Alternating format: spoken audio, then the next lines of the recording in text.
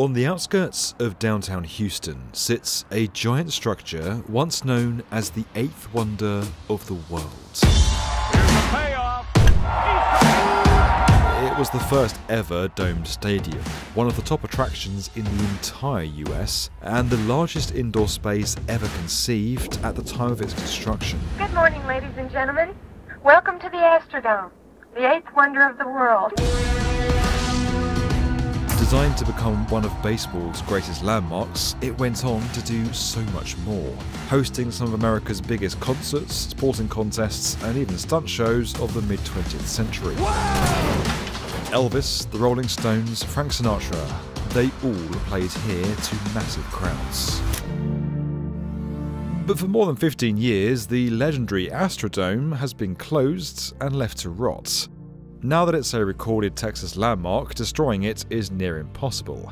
But all previous attempts to redevelop this fallen venue have failed, and so it's remained empty, a shell of its former glory days. Could an ambitious $1 billion plan finally answer the question of what to do with the Astrodome? But that might just be about to change.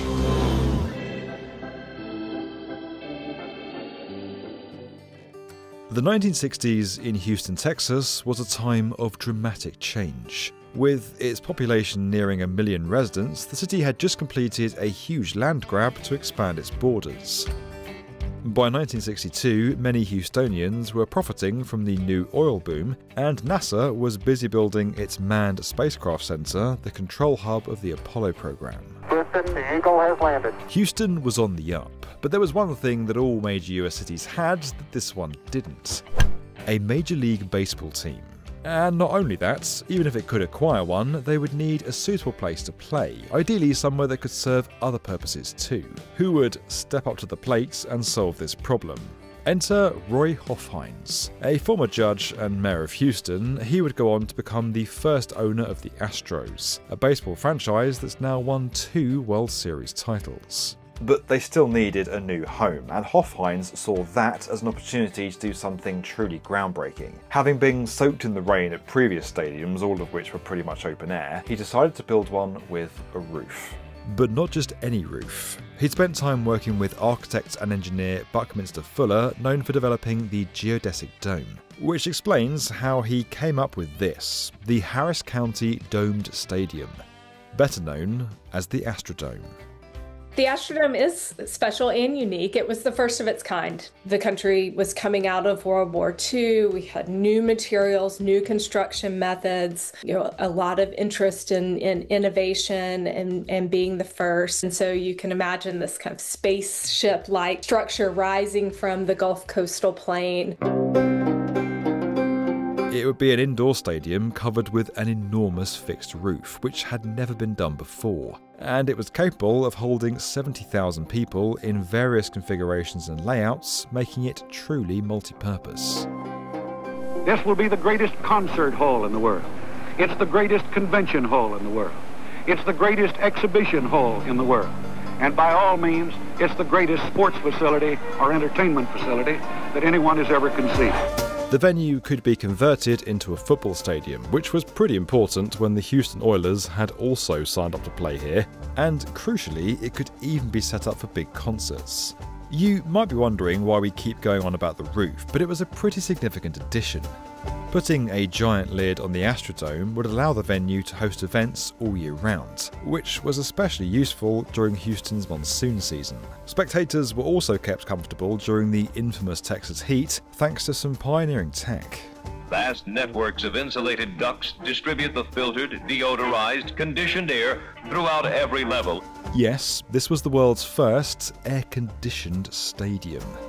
As with all construction projects, it began with an excavation, but this needed to be exceptionally deep, because although it doesn't really look like it from the outside, this is actually a 9-story structure. Now, 3 of those stories are actually subterranean. The Astrodome's floor, in fact, sits 9 meters below the ground.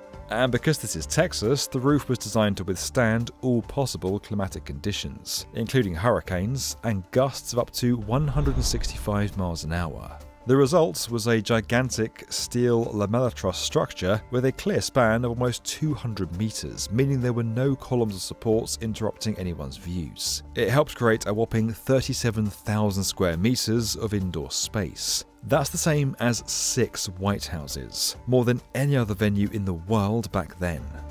It was an engineering and architectural marvel at the time. Just the sheer innovation that came from 9 acres of column-free space, the lamella trusses, the materials that were used, the cast concrete, 35 feet below ground when you're 45 minutes from the coast. But as I know myself, to be an icon you can't just be sturdy, you've got to be striking as well. And so to quite literally top it off, the stadium was topped in 5,000 lucite panels that acted like individual skylights. And the result was truly spectacular.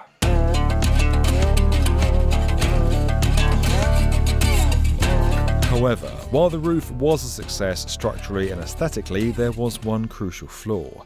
Despite being designed to let light through, which is needed when you've got a natural grass surface, not enough of it was getting in.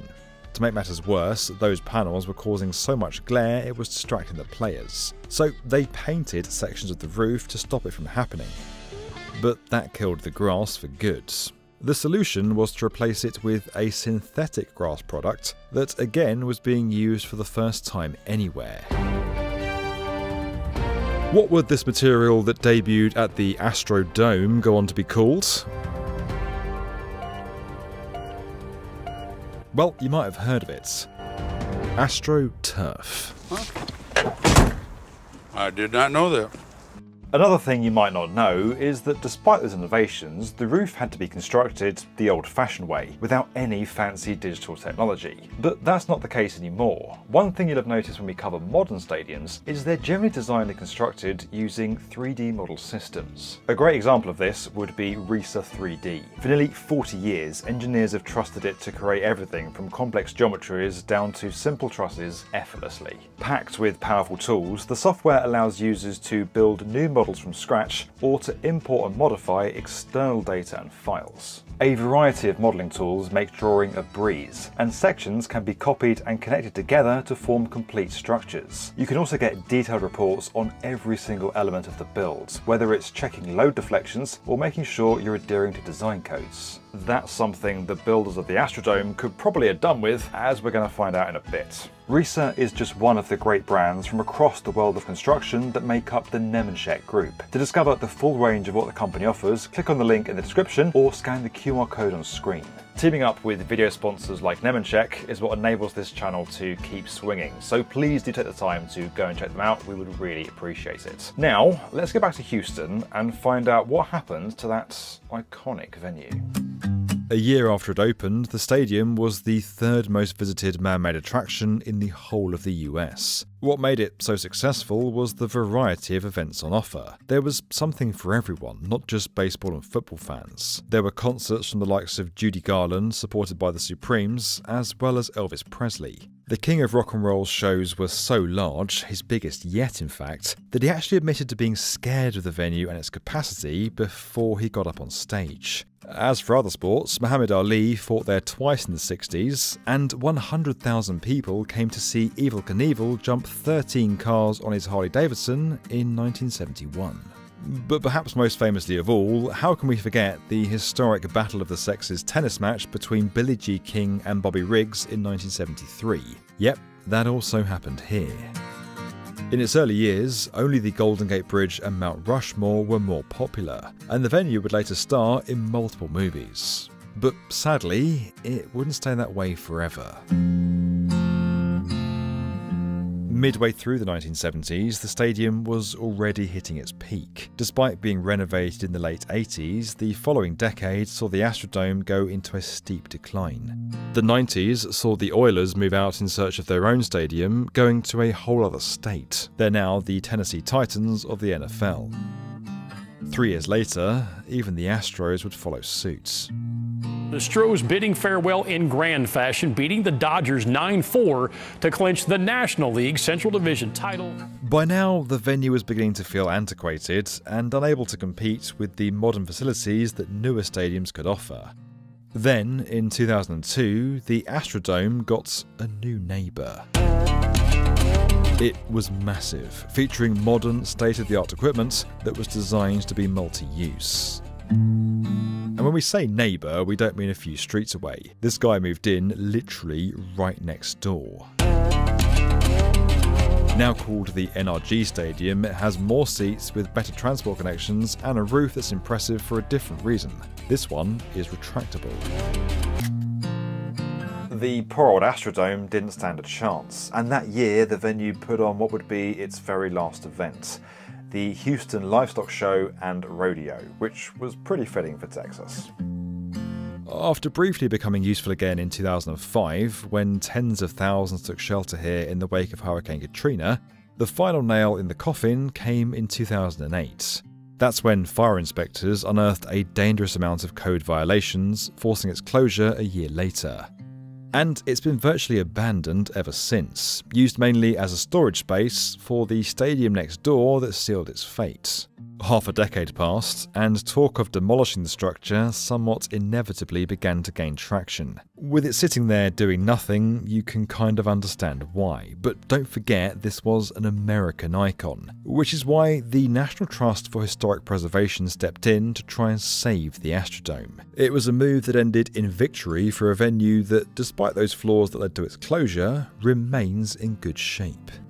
It is designated both as a state antiquities landmark here in Texas and listed in the National Register of Historic Places at the federal level. The building is structurally in remarkable condition. There's been a recent engineering report and study done in the last several years to attest to its structural condition. Its protected status saved it from the wrecking ball, despite it costing Harris County around $200,000 a year to maintain. Now, that decision was made years ago, but it seems that many Houstonians are still keen to keep the Astrodome as long as it's used for something new. According to a poll from the Houston Business Journal, almost 90% of people think it should be renovated and repurposed. And that's been the intention for more than a decade now. In fact, several schemes have been put forward over the years. 2014 saw a call from the Urban Land Institute to turn it into an indoor park. And in 2016, a more ambitious plan was unveiled. The A-Dome project would have seen the stadium uncovered and stripped down to its structural elements, with a park placed outside rather than inside the building.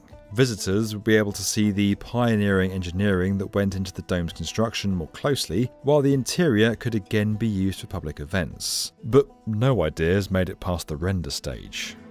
Many of the proposals in the past have tried to use the structure that's within the stadium, so all the concourses and things of that nature and ramps. Those are not suitable any longer. They're deep, they're dark, they're concrete, they're low ceiling heights, and they really don't fit current code.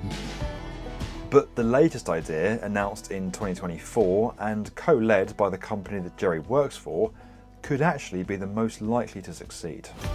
Vision Astrodome is a $1 billion redevelopment concept from architecture firm Gensler and a non-profit group called the Astrodome Conservancy. They proposed transforming it into a building that houses 4 structures in one, all contained within that famous dome. Surrounding a new, flexible arena space in the centre would be restaurants, retail units, office and commercial space. And because this is Houston, Texas, there's also a NASA centre and a rodeo experience. There would even be a sweeping pedestrian boulevard that runs all the way through the dome and surrounding buildings, including the NRG Stadium. Apparently, the planners took inspiration from New York's High Line. We would preserve this incredible interior volume. What we would do, though, is bring to life that entire ground floor all around the Astrodome that spills out onto a great circular lawn. There's so many people would love to go in and see it and kind of visit the Astrodome and relive some of those experiences. We like to say if this work were easy, it would be done. It's challenging to find the right ingredients to bake this cake. And I think Vision Astrodome has been remarkably successful in initiating that conversation. Now, if you're assuming that taxpayers alone are going to be forking out for this, then that's not entirely true. The idea is to pay for it with a mix of public money but also some private investment. And by filling the venue with what's called revenue generating space, the hope is that's going to be more appealing for both Harris County and its taxpayers, but also private investors as well. Although, in theory, that's all proved to be a pretty difficult balancing act. Still, not everyone is convinced. The CEO of the Houston Livestock Show and Rodeo, one of the main stakeholders, said the plan does not align with its strategic vision. Meanwhile, a county spokesperson has come out saying that the concepts announced so far haven't resulted in viable funding and maintenance solutions. It might be that this latest vision just gets cast aside like the others, but the Conservancy is confident that it can win over the doubters. The challenge really is working with all of the stakeholders. How do we navigate those so that it can be a win for all parties, the county and the residents of the county, the people of Houston, but also the NFL franchise and the other tenants that utilize that park. And so we're taking all of that into account when we are working to propel vision down the road.